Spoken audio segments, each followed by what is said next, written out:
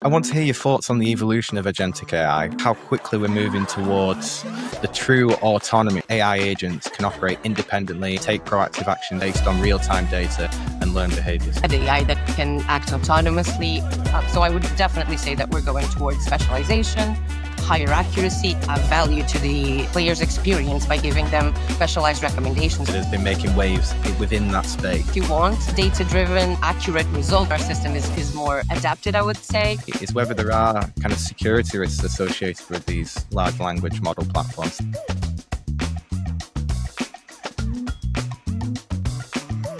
Hello and welcome to the G3 podcast.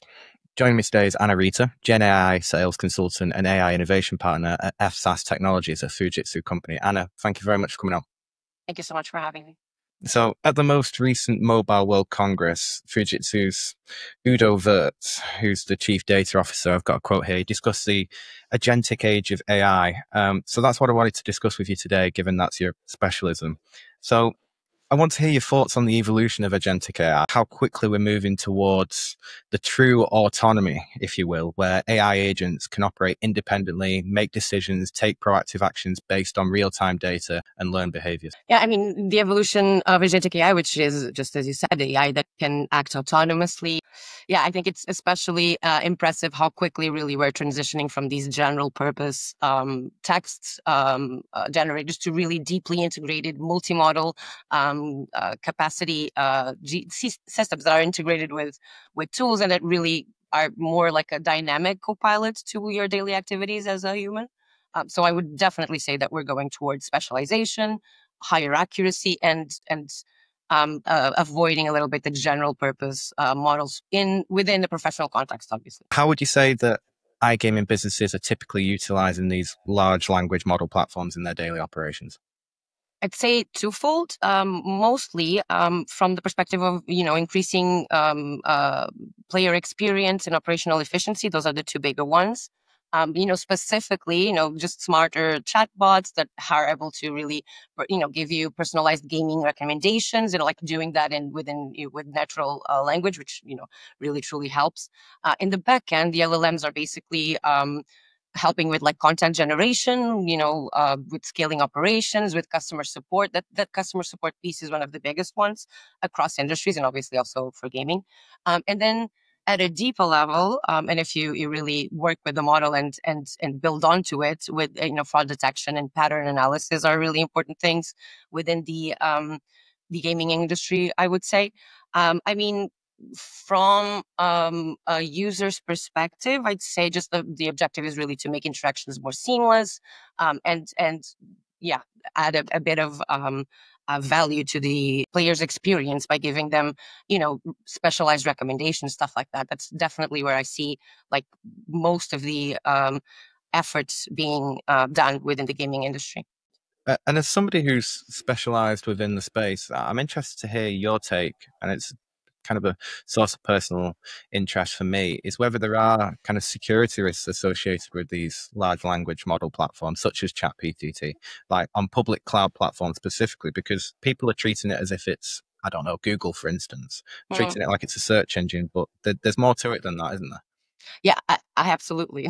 There's a big security and privacy risk and awareness piece around this. I mean, for people in general, but especially for businesses, obviously. So all of these cloud platforms, no matter how deep the assurance is that your data is going to be safe, your data is still going out there, right? So any company that would like to increase productivity would need to and really use their data in order to extrapolate inputs from it to really build a better experience. Will need to use customer data and in proprietary data in some cases, and that is just a huge risk because at the end of the day, your assurance that that data won't be used to like train the AI or there won't be any leakages is nothing but just a something that you signed with a company, just a disclaimer, and that is something that just doesn't fit some of the use cases and some of the companies that want to use this.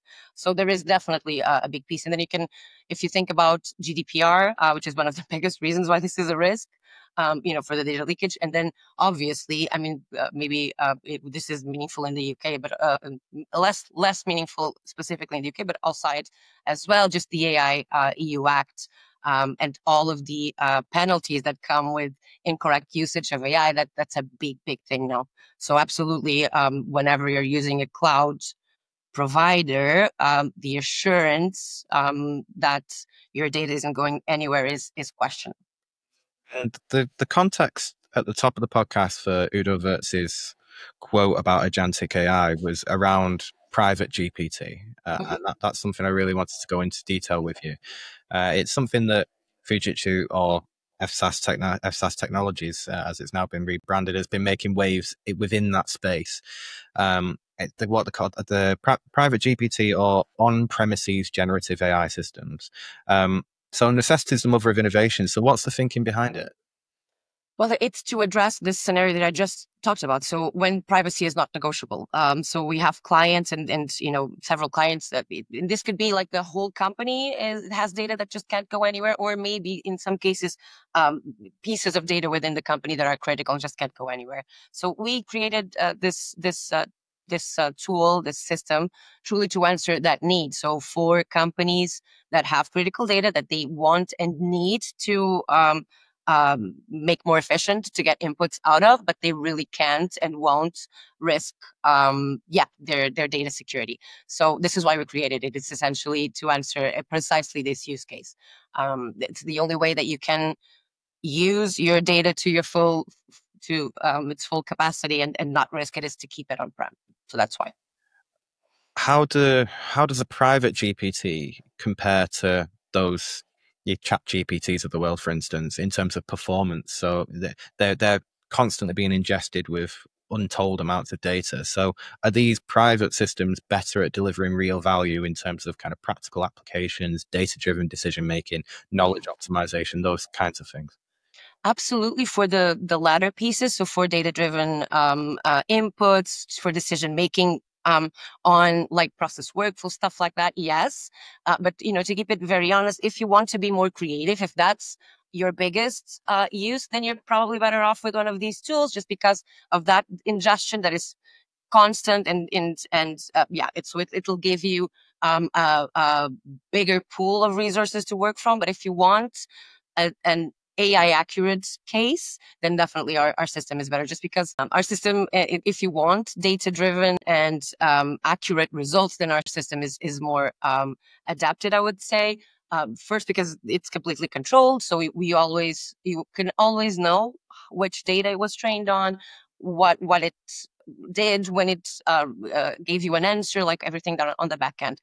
So, and the other aspect of it is these cloud providers and the tools that they just mentioned that are platforms are typically, you have less capacity to influence their development, what happens with the future of the tool. So this is also something that we bring to the table, this boutique closeness with our customers to really deliver a system that is adapted to their needs, not in general.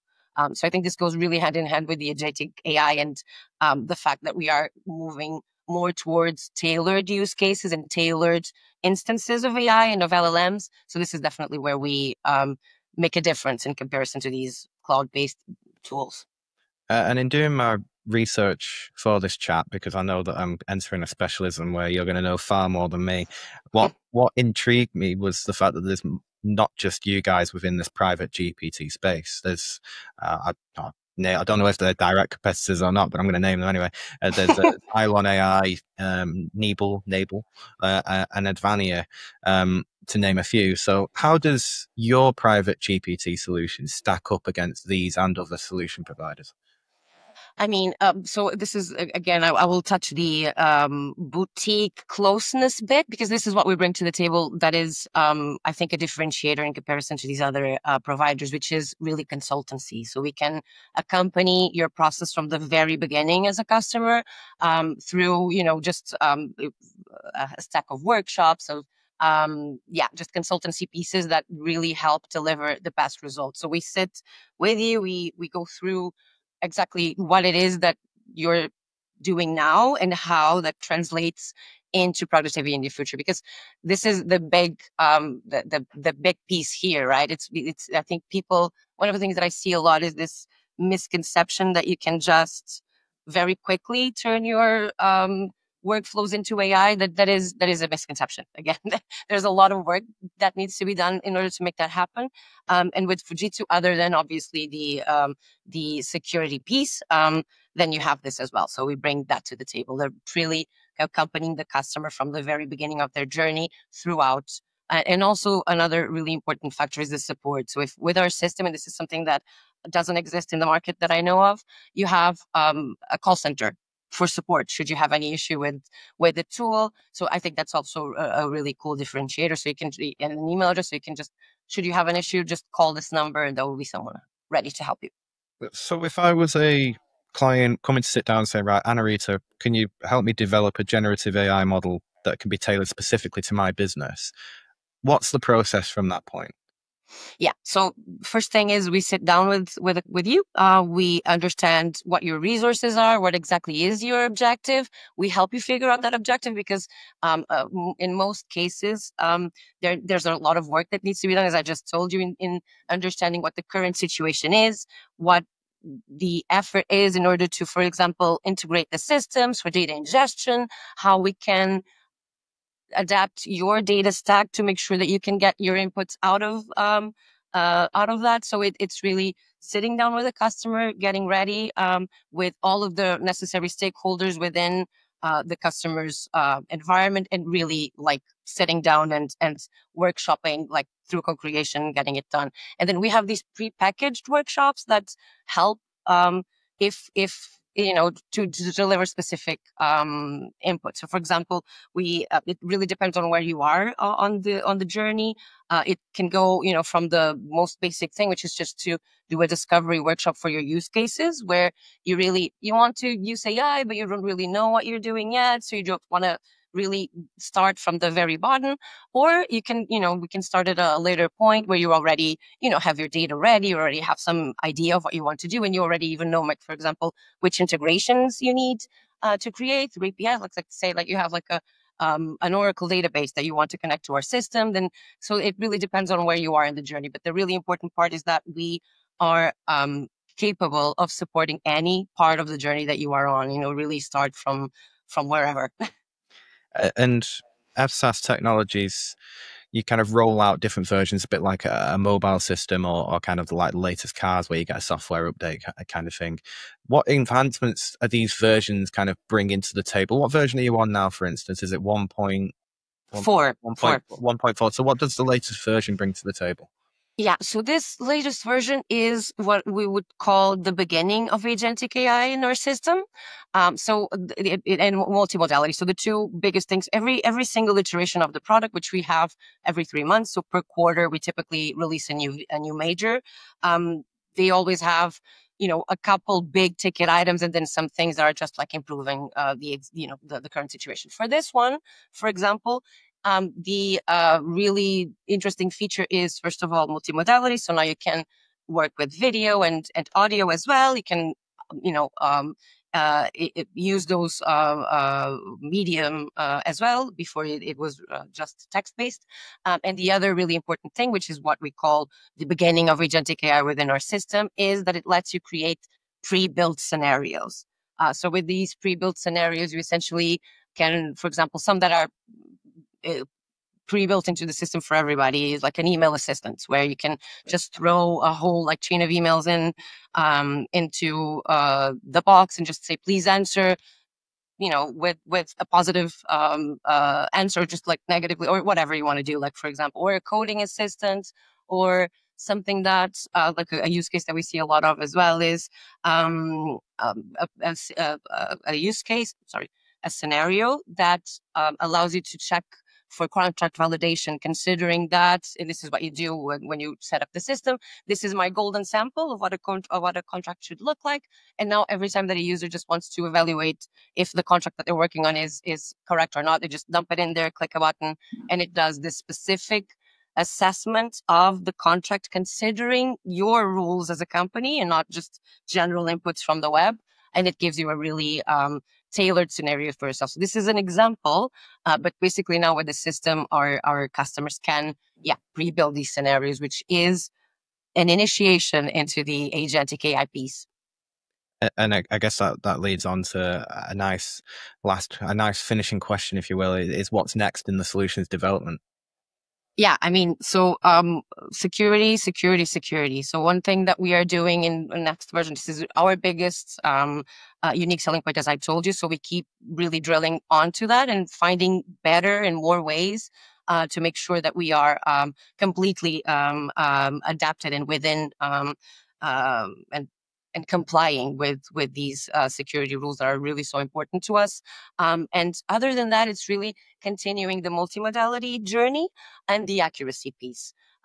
Other than that, we also are working on ways to, because we have these preset configurations, let's say, that are adjusted to specific sets of users. And we are now working on just bigger pieces. So just essentially pre-built configurations that are adapted also to like really large organizations. So that's something else that we're doing. But again, our roadmap is we always publish it every quarter, every time there is a major release, and obviously our customers are always aware. But with a caveat that if there is any change, like a major breakthrough in AI that happens, then we will adapt to make sure that we do it.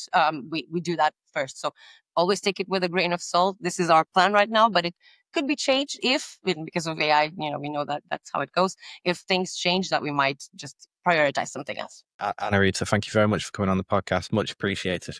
Thank you so much for having me. It's been a pleasure.